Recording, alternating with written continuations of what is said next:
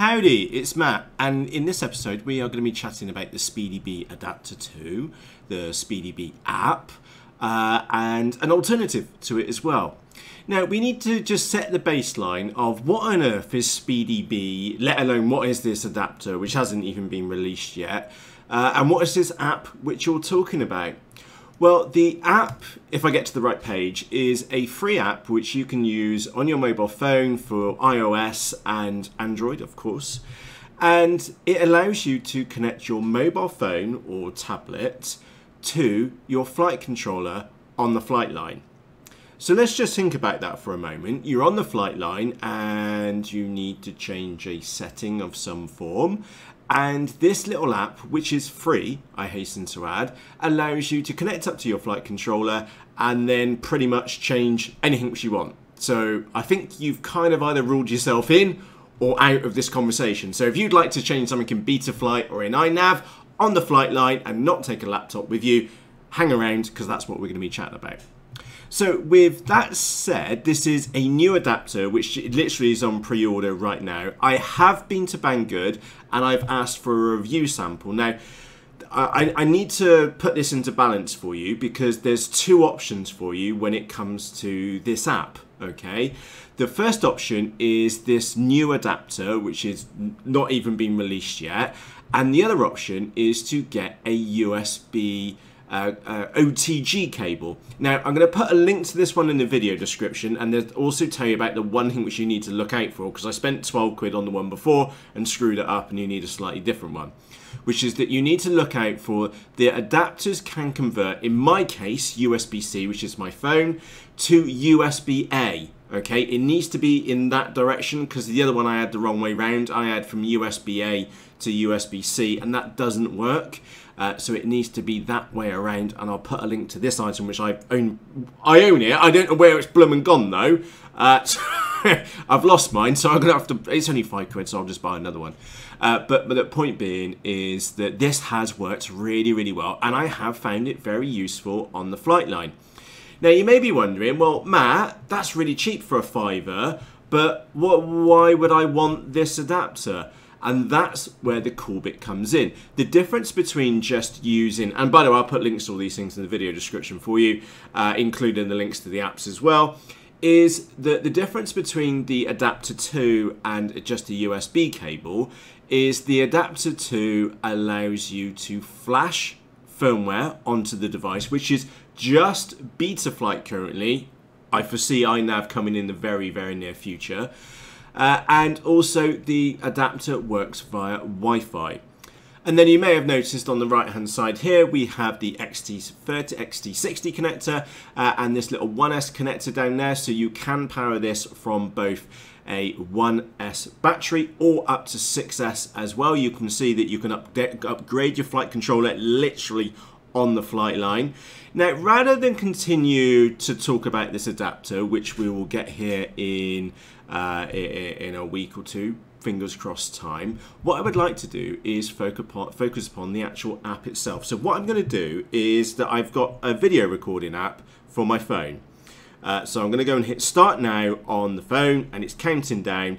And the thing to keep in the back of your mind is that you can download this app to your phone, whether it's an iPhone or an Android device, and then run it because it's got a demo mode down at the bottom. So I've been and clicked on the demo mode. Now I'm an iNav fan, fixed wing, so that's what we're going to take a look at. And what we can see on here is in the demo mode, we can literally go around and play with the vast majority of the settings on our phone. And what you'll quickly work out is that it doesn't have every single feature in there, but it has everything which you would probably need on the flight line. So in setup, we're going to have a look at the ports tab. Maybe you needed to change one of your ports. If we go into calibration, you could also calibrate your device on the flight line as well. You can change your configuration. Now, one thing which I did notice is that if I change this from multi-rotor to aeroplane and then load mixer, is that what I did find down here, you can't read the inputs very well, and the screen won't rotate to the left. Now, I'll just click that button up there. I'm going to click deny on that. No. click deny on that a moment. So let me just go back to that a moment. Let me just make the one negative, which I can say, the one minor grievance which I had was that the servo mixer, in actually this one you can see stabilize roll, stabilize pitch, stabilize roll, stabilize pitch. But on more complex ones is that you don't actually see that. So I did find that a little bit frustrating because it also doesn't show you which one was selected in that menu. That's the only bugbear which I've been and found just from my practical use on the flight line. And again, you could also calibrate your ESC on here, check the servo movements, etc. You can change your configuration on here as well. So maybe you're on the flight line and you need to change, maybe it was a new install, for example, and you forgot to maybe start off with 5 degrees in pitch, because most fixed wing models need that. You could change it here and hit save and reboot. If we go into failsafe, we can do the failsafe settings too. And again, it's just like the iNav configurator on your desktop. However, it is on your mobile phone, which makes things just a million times easier. And I don't know which one that one was loaded or wouldn't load then. We've got advanced settings in there. We'll take a look at the receiver as well. Again, it's probably initializing. We don't have one set up. Maybe you wanted to map a channel, or you forgot to maybe set your RSS channel on here. You could also change that too. You go into your flight modes as well. Maybe you got to the, and again, I'm just chucking these scenarios at you because they're kind of real life and that's what would happen. Maybe you forgot to set up one of your channels, is that you could then come in here, add the range for channel, I don't know, 10, and then hit save, as the case may be, and then you've got your adjustments. And what else have we got in here? Route. Okay, we've got GPS. We can confirm that our GPS is working or not working, as the case may be. Mission Planner. This is ultra cool. This would allow you to set up your own mission on your mobile phone. So imagine going to a brand new flying site. You've driven past a field, for example, and then you've been spotted. Wow, it'd be really cool if I could fly over there and over there. You could knock up a quick flying site, a waypoint mission on here, save it to the EEPROM, or just save the mission to the flight controller, unplug, off you go and set your flight. Now I am curious to what that little icon is there. Now the one setting which I haven't seen on here just yet, we got terrain? Yes, okay, I think I'm in the middle of the sea, that's why we're not seeing a lot. If I zoom out, come on, I think it's set on 0, 0, 0. Now if you, there we go, yes, we were set on 0, 0. We're going to have a look in, I've never seen that country, but Togo. Let's go to Togo. So imagine you were on holiday in Togo, and what you could then do is click on the map. Oh, we've got the home point over there. You could set out your mission. Maybe you want to change that point, so we could change the altitude on here, and then go and click save, and then we could go and save that to our flight controller. OSD, I'm not sure if this one's going to load or not, because we're not connected. Just be aware, this does go full screen and you'll have to hit save or back. So we'll click back on there. We can set up our LEDs. What's it? Oh, you can set up black box. And the last one is your CLI command. So you could type in here, and I don't know if this is going to work. You hit diff. No, it's not going to work, is it? Because we don't have a flight controller set to it. But I hope that you have... Oh, there we go. What was the one which we couldn't get to work? It was PID tuning, which wouldn't load for me, which I'm not... Oh, no, there it is. It's loaded in the background. But that's the app. That is the SpeedyBee app. And for the price of a USB OTG connector, which was for, we'll say £5, we'll say $10, all right, to be able to change the vast majority of your settings, and for us, we're interested in iNav being fixed wing pilots, but you could also do beta flight as well. I think is, well, the app's free, and the cost of a cable is also really pretty inexpensive, and it means you don't have to go and lug a laptop to the flight line, and it's just that nice emergency thing to have at your disposal, because that connector really does not take up much room in the flight bag. And the same, if we get back to our original point, the SpeedyBee 2 adapter is also not particularly that big, really, is it? And you can literally imagine you've got your plane on the side.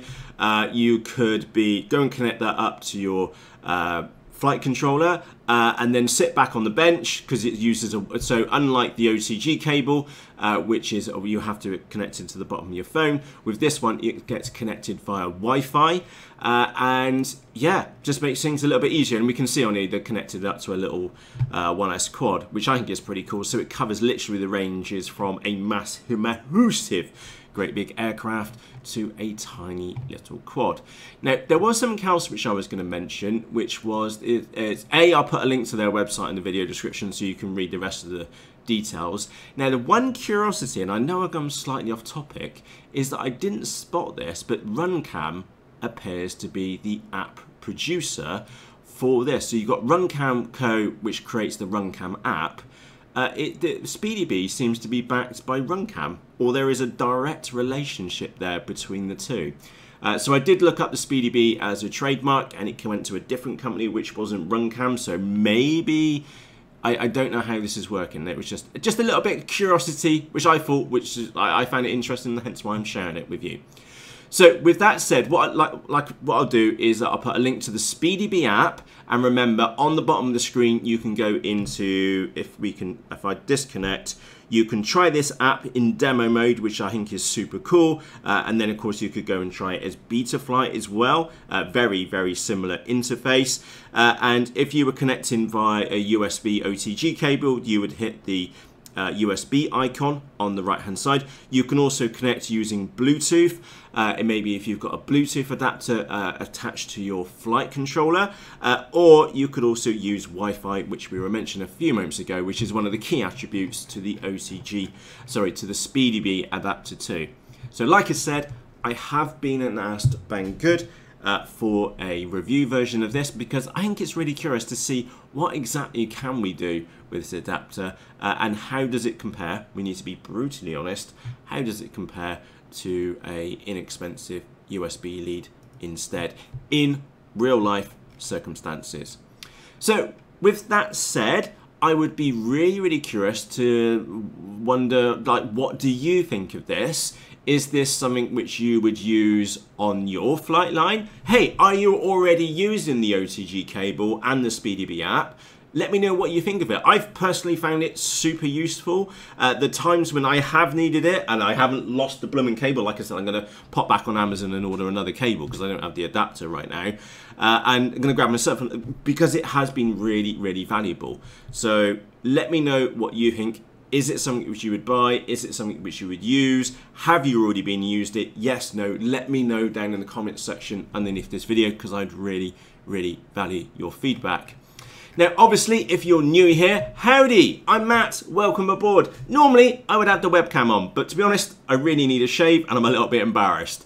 Anyway, with that said, welcome aboard. Don't forget to press the red subscribe button, and of course press the bell notification on you balls so it notifies you when the next video is out. It could be we are taking a look at the SpeedyBee Adapter 2. We could be maybe looking at this app again, or we could be dispatching some foam. Anyway, as always, from myself, Matt, thank you very much for taking the time to join me here for today's episode, and I'll see you again shortly. Cheerios!